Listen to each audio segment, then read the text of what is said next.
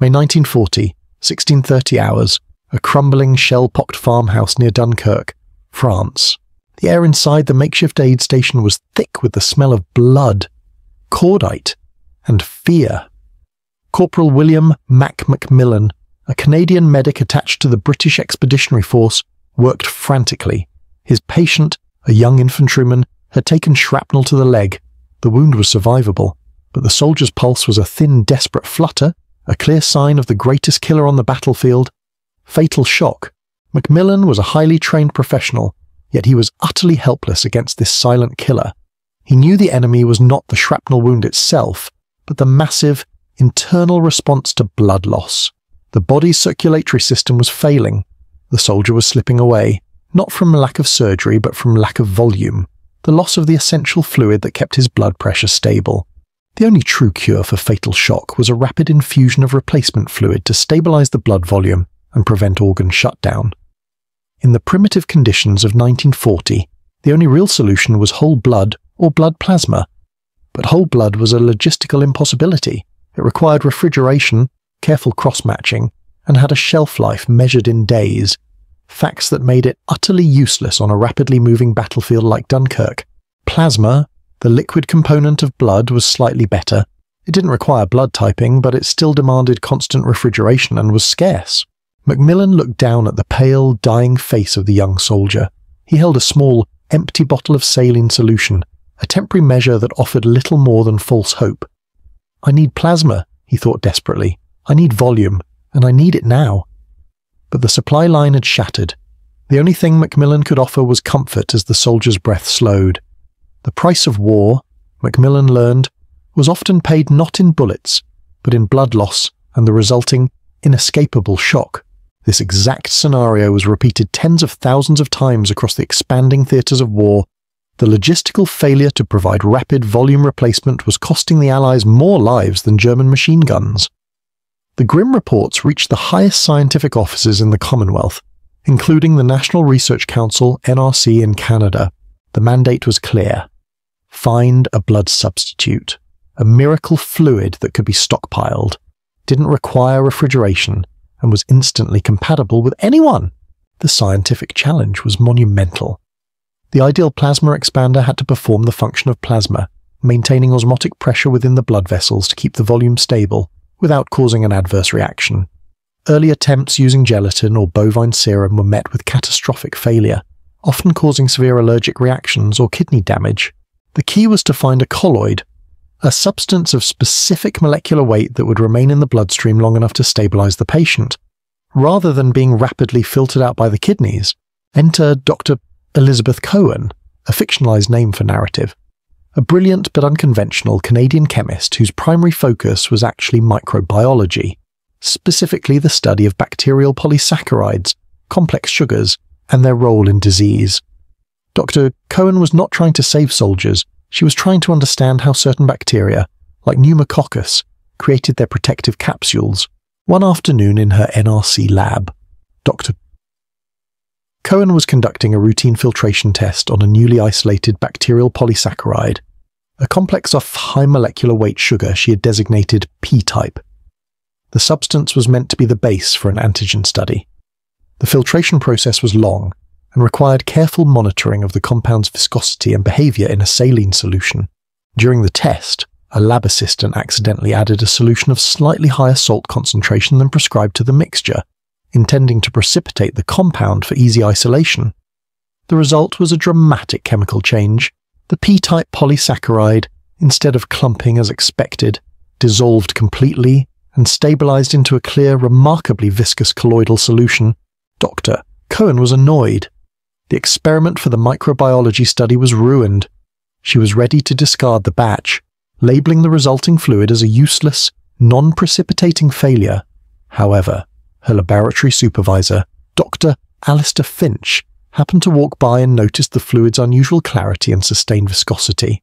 Finch, having read the urgent military memos regarding plasma shortages, immediately saw the accidental potential. The compound, though a failure for microbiology, possessed the exact physical properties the military was looking for: high viscosity, long-term stability in solution, and a molecular weight high enough to resist immediate kidney filtration. It behaved exactly like the volume component of blood plasma. A rapid, unauthorized test was initiated.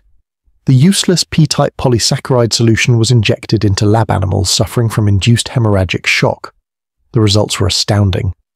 The fluid instantly stabilized the animal's blood pressure and prevented the rapid organ failure characteristic of fatal shock.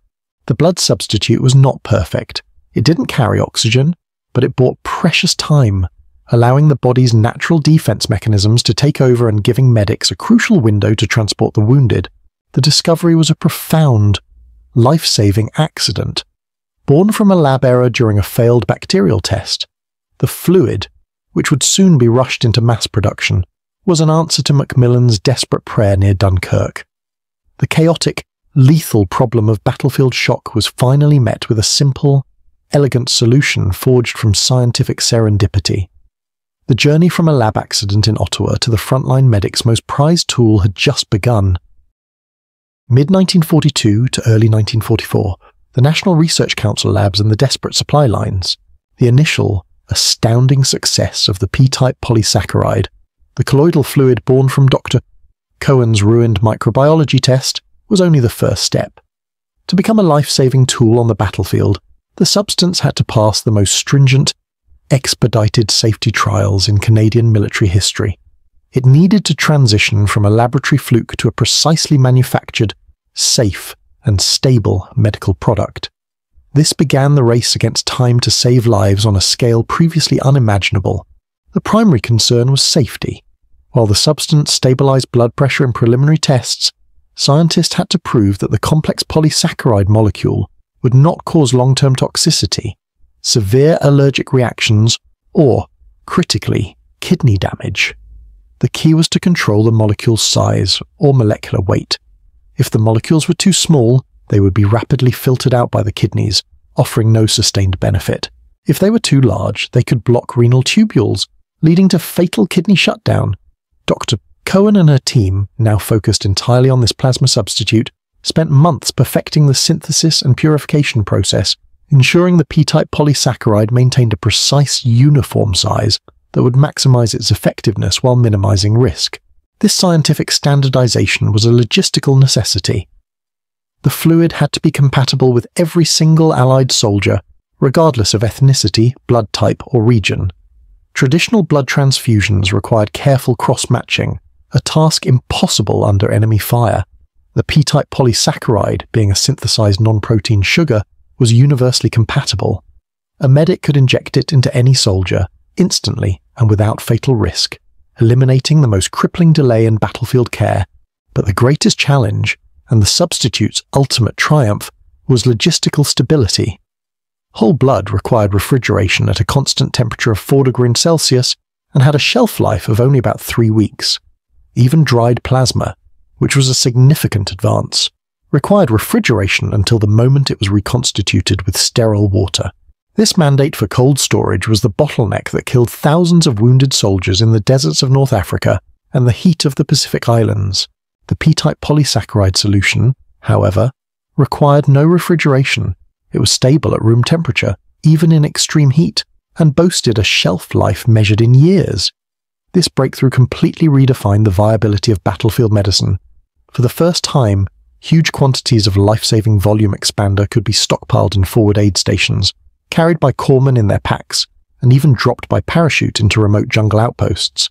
The immediate care window, the golden hour, which often determined survival, could now be extended instantly, miles from the nearest hospital ship. As the NRC finalized its safety protocols, the production ramp-up began in earnest. The solution was manufactured initially in Canadian pharmaceutical plants, which rapidly converted production lines to accommodate the complex chemical synthesis of the polysaccharide. The sheer volume required was staggering.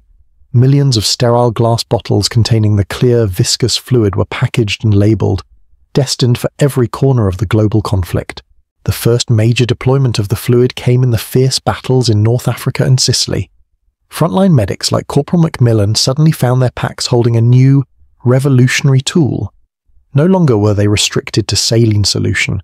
They carried a fluid that could genuinely buy time for a shock victim. Macmillan, now serving in the Mediterranean, witnessed the life-saving difference firsthand. A soldier, suffering catastrophic blood loss and slipping into fatal shock, would be injected with the P-Type Polysaccharide, and minutes later, their vital signs would stabilize just enough to withstand the arduous journey to a field hospital. The results were immediate and measurable. Field hospitals reported a significant increase in the survival rate of patients suffering from severe trauma and shock, a direct correlation with the availability of the new plasma substitute. The fluid was not replacing oxygen-carrying red blood cells, but by maintaining critical blood pressure, it kept the heart pumping, the brain supplied, and the organs functioning long enough for real medical intervention to begin. The accidental discovery, born from a failed experiment in microbiology, had become the single most vital, non-surgical innovation in Allied field medicine. The Canadian team had solved a logistical problem that had plagued every army since the dawn of mechanized warfare. The useless bacterial sugar was now known on the front lines as the miracle fluid, ready to face its ultimate test in the massive, grueling campaigns to come. The chaos of the D-Day landings and the subsequent brutal push into France presented the Allied Medical Corps with its greatest challenge yet. Under relentless fire, medics faced an overwhelming number of casualties suffering from severe blood loss and shock. This was the ultimate testing ground for the Canadian discovery, the P-Type Polysaccharide solution. Its performance in the field would determine its true worth, whether it was a scientific novelty or a life-saving tool capable of changing the odds of survival. Before the widespread deployment of the P-Type Polysaccharide, battlefield medics were fighting a losing battle against time.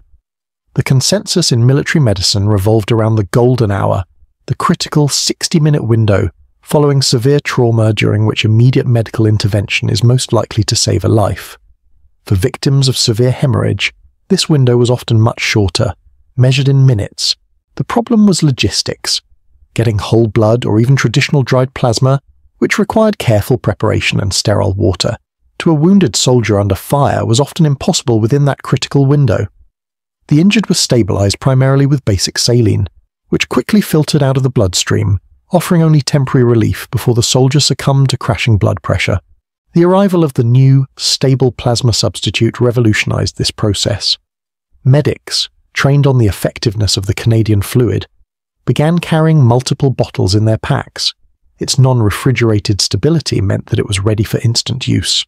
A medic could administer the fluid to a soldier moments after they were wounded, directly on the beach or in a ditch, without wasting precious minutes searching for refrigeration or water.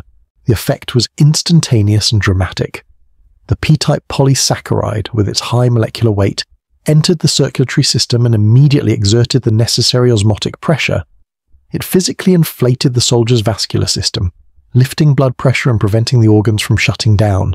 For the first time, frontline medics had a tool that could effectively buy time, often an hour or more, allowing the wounded to be transported to a MASH unit or a field hospital for definitive care, where a proper blood transfusion or surgery could be performed. Frontline medical reports from the Normandy campaign and the subsequent Battle of the Bulge consistently highlighted the substitute's life-saving impact. In the extreme cold of the Bulge, where traditional plasma would have frozen and been rendered useless, the stable Canadian fluid remained viable, helping to keep thousands of soldiers alive in the freezing conditions of the Ardennes forest. The discovery also had a massive psychological impact. Soldiers knew that if they went down, the medic now carried something more than just a bandage. This faith in immediate, effective care boosted morale and reduced the panic associated with severe trauma. The certainty that the medic could prevent the immediate fatal onset of shock was a profound, unheralded contributor to the infantry's fighting spirit. The Canadian discovery, born from a scientific mishap, had fulfilled its mandate perfectly. It was a stable, universally compatible, and instantly deployable volume expander that directly countered the most lethal, immediate threat on the battlefield. It bypassed the entire logistical nightmare of traditional blood products, turning the impossible task of battlefield transfusion into a routine, life-saving measure. The silent contribution of the Canadian scientific community had, quite literally, changed the calculus of survival in the biggest war the world had ever seen. The fluid did not heal wounds, but it saved the patient from the relentless tyranny of time, securing its place as one of the most vital and non-surgical discoveries of the war. Post-war era, 1945 and beyond, the transformation of battlefield medicine. The silence of peacetime brought an end to the desperate logistical mandates of the war, but the profound lessons learned from the battlefield remained. The accidental discovery of the P-Type Polysaccharide solution, the substance born from a failed bacteriology test, had fundamentally rewritten the protocols for treating trauma and shock. The scale of the saving was, ultimately, the most difficult figure to calculate. While exact numbers remain complex, conservative estimates place the number of lives saved or significantly extended by the universal, stable plasma substitute in the hundreds of thousands. These were not lives saved by complex surgical breakthroughs, but by the simple, immediate intervention of maintaining blood volume during the critical golden hour. The immediate legacy of the Canadian discovery was the permanent shift in military medical doctrine. The age of relying exclusively on highly perishable whole blood for frontline shock treatment was over. The P-Type Polysaccharide solution proved the absolute necessity of having a stable, non-refrigerated, universally compatible volume expander immediately available in every medic's pack. This doctrine was carried forward into the Korean War, the Vietnam War, and remains foundational to modern military medicine. The fluid, while eventually superseded by more advanced synthetic colloids like dextran, laid the technical and philosophical groundwork for all subsequent plasma substitutes. It validated the concept that complex sugars could be safely used in the human circulatory system to manage pressure. The accidental failure in the microbiology lab became the direct scientific precursor to billions of life-saving intravenous fluids used globally today. For the Canadian scientists at the NRC, the episode became a powerful demonstration of the importance of serendipity in science. Dr. Cohen and her supervisor, Dr.